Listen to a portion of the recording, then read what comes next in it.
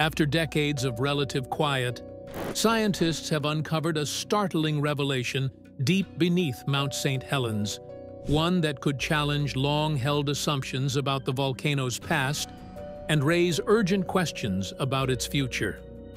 What researchers have found embedded in the rugged terrain is reshaping the narrative of the 1980 eruption and may hold clues to ongoing subterranean activity. Newly identified geological formations and signs of unexpected unrest beneath the surface suggest that this mountain still has secrets left to reveal, potentially altering how experts view one of the most catastrophic volcanic events in American history. Towering at 8,363 feet in the Cascade Range of Washington State, Mount St. Helens is among the most iconic and volatile volcanoes in North America.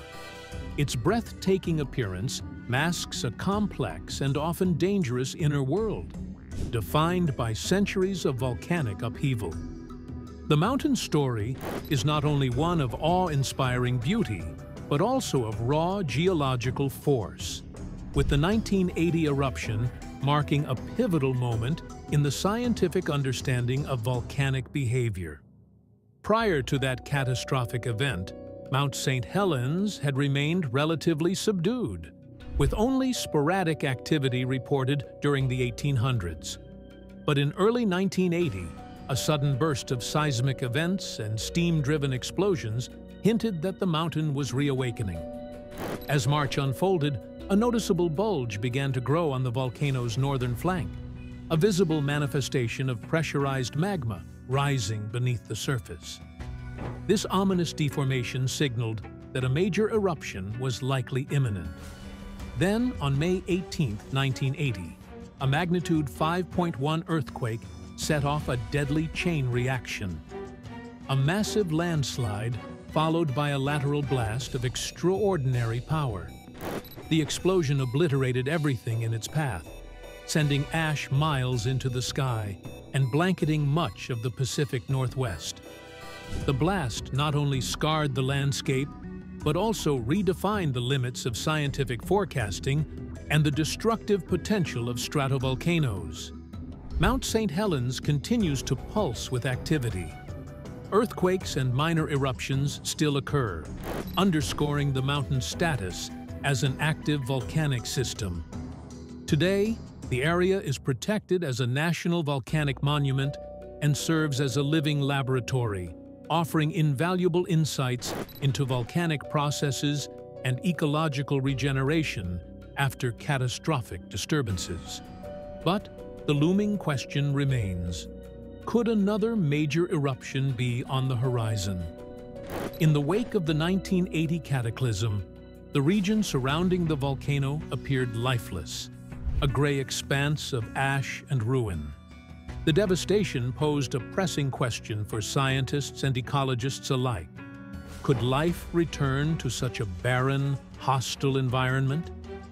Surprisingly, the answer began to take shape beneath the surface, thanks to an unlikely group of pioneers, pocket gophers. These small, burrowing mammals, native to the area, emerged as unexpected agents of recovery. By tunneling through the ash and soil, they began to aerate the land, mix nutrients, and create microhabitats for seeds to take root. Supported by ecologists and wildlife specialists, the role of these resilient animals was soon recognized as pivotal in initiating the early stages of ecological succession. Their quiet but persistent efforts helped re-establish a foothold for plant and animal life, proving that even in the wake of devastation, recovery can come from the most unassuming sources. In the aftermath of environmental upheaval, ecologists had long recognized the quiet but profound influence of pocket gophers in disturbed ecosystems.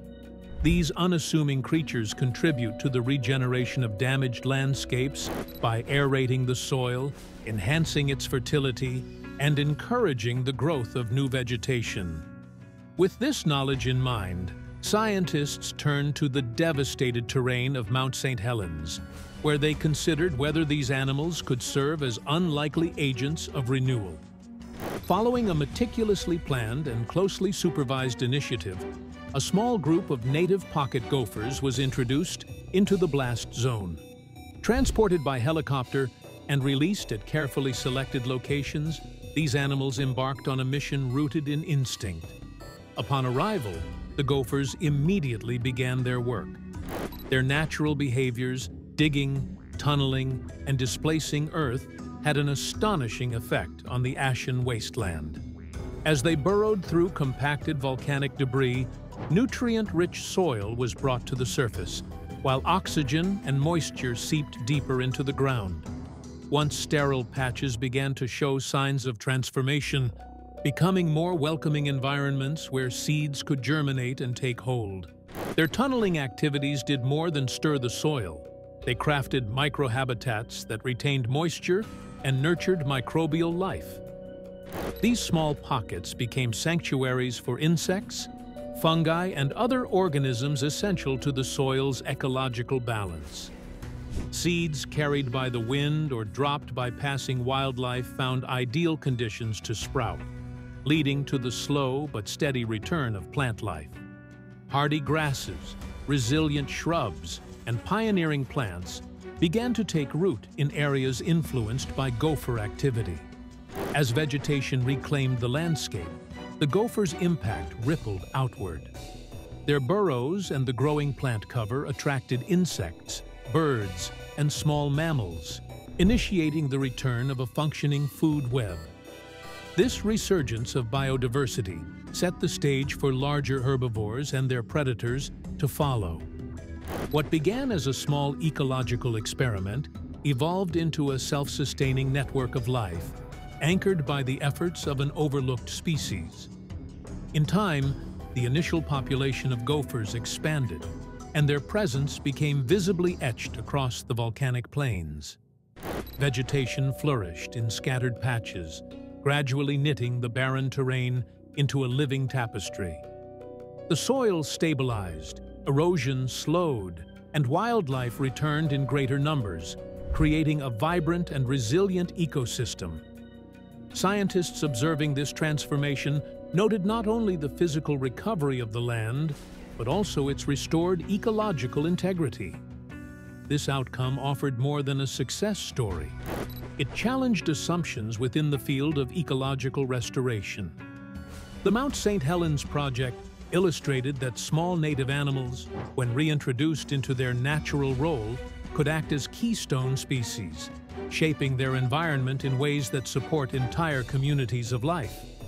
Rather than relying solely on engineered solutions, the intervention demonstrated the value of working with nature, allowing inherent biological processes to guide recovery.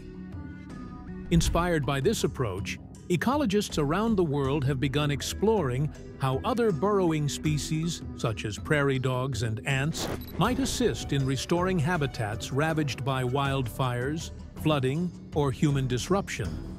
The story of Mount St. Helens and its gopher pioneers serves as a powerful reminder that even the smallest creatures can play a monumental role in the healing of a landscape. The United States Geological Survey, USGS, has identified a series of geophysical changes at Mount St.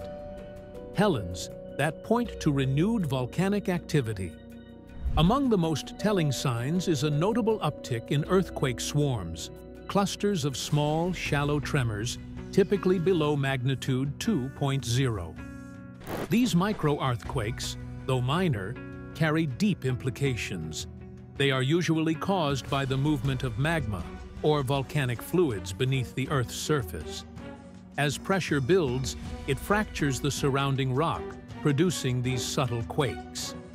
Their increasing frequency suggests that magma is slowly ascending from the depths toward the volcano's subterranean chamber. Ground deformation provides another compelling clue. When magma accumulates beneath the surface, it pushes against the overlying layers of rock, causing them to shift, rising, tilting, or warping in response. This deformation is tracked through high-precision GPS stations and satellite-based INSAR technology, capable of detecting minute changes in elevation. While some surface movement is expected in any active volcanic system, consistent or accelerating deformation may signal that the magma chamber is gradually refilling, increasing the likelihood of future eruptive activity. Accompanying these signs is the release of volcanic gases, specifically sulfur dioxide, carbon dioxide, and hydrogen sulfide. As magma rises, the pressure drops, allowing gases dissolved within it to escape through surface vents and fractures. Scientists analyze these emissions to gauge magma depth, pressure conditions, and potential changes in the volcano's behavior. A spike in gas output or a shift in the chemical composition of the emissions can be a powerful indicator of intensified subterranean activity. This entire process is part of a broader volcanic cycle often referred to as recharging. Over long periods, magma from deeper sources, driven by tectonic forces such as the subduction of the Juan de Fuca Plate beneath the North American Plate, rises toward Mount St. Helens's magma chamber. This accumulation is typically gradual, occurring over years or decades. If the chamber continues to fill without periodic release, internal pressure can eventually reach a threshold that leads to eruption. However, this is not an immediate or guaranteed outcome. Historically, the volcano has undergone similar cycles of recharging without erupting, underscoring the complexity of volcanic forecasting. To track these developments, the USGS maintains a constant watch, using a sophisticated array of seismometers, GPS monitors, and gas detectors. These tools enable scientists to identify shifts in the volcano's behavior in real time, and to provide early warnings if conditions escalate. At present, while the data confirms magma is accumulating, the USGS has not raised the alert level. This indicates that an eruption is not believed to be imminent, though vigilance remains high. Even as Mount St. Helens displays unmistakable signs of internal stirring, this does not point to an immediate or large-scale eruption. Many volcanoes remain in a state of slow recharge for decades without erupting. Still, the combined evidence of seismicity, ground deformation, and gas emissions is a reminder of the volcano's restless nature. Should this activity intensify, it could mark the beginning of a new eruptive phase. But the timing, scale, and style of any future eruption remain uncertain, governed by forces that science continues to study, but cannot yet fully predict. If Mount St. Helens were to erupt again, the consequences could be far-reaching, shaped by the volume of magma beneath the surface, the pressure inside the magma chamber, and a variety of geophysical conditions.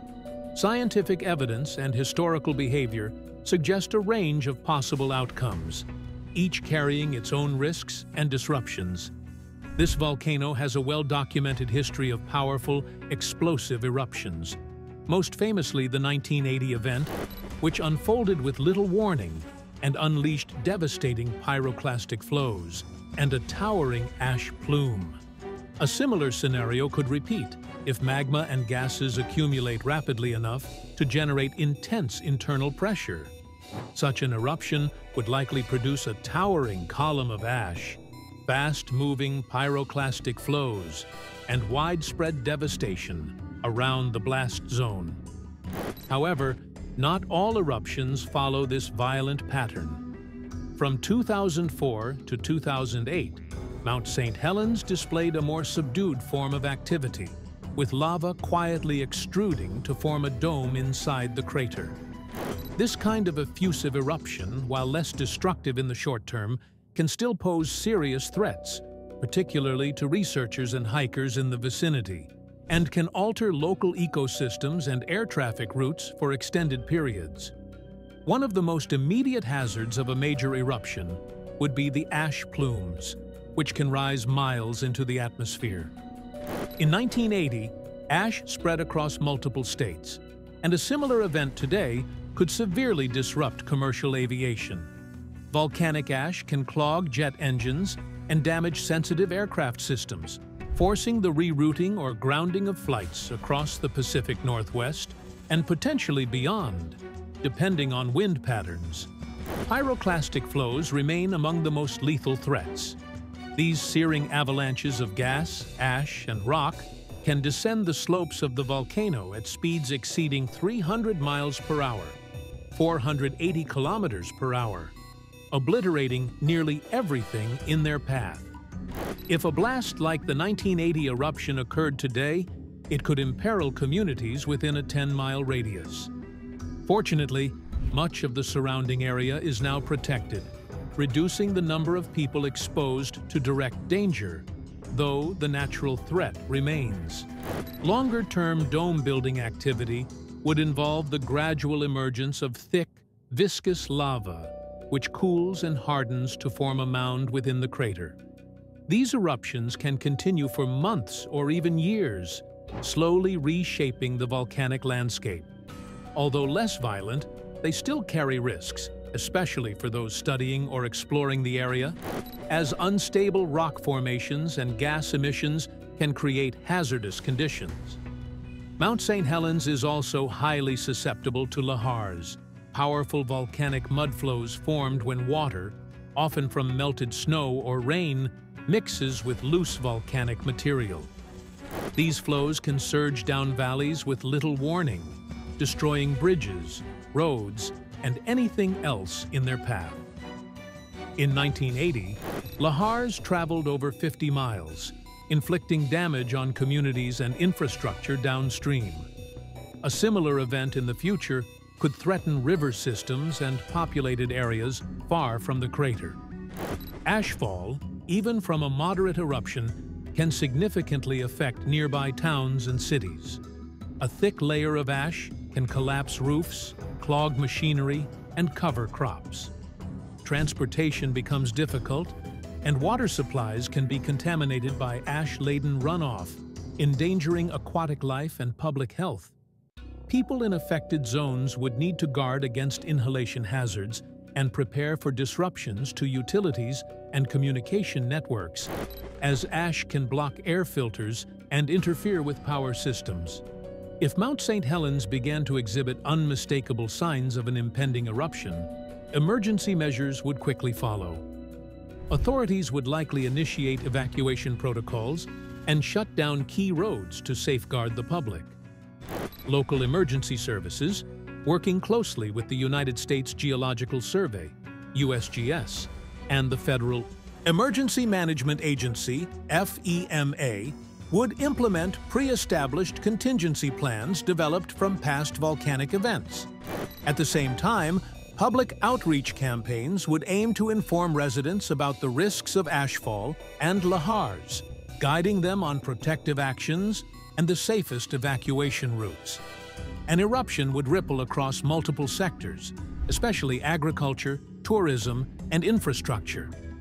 Volcanic ash could smother crops, degrade soil, and damage livestock pastures, dealing a severe blow to local farms and the broader food supply chain. Tourist activity would likely decline dramatically as visitors avoid the hazard zone, delivering a blow to businesses that depend on seasonal traffic. Municipalities and state governments would shoulder the financial burden of cleanup operations, emergency services, and the repair of damaged roads, utilities, and public buildings. If you found this exploration fascinating, don't forget to give the video a like, share it with others who are curious about the natural world, and subscribe to the channel for more science content that dives deep into the Earth's most powerful phenomena. Got a topic you'd love to see covered next? Drop it in the comments below. We'd love to hear from you. Until next time, stay curious and stay safe.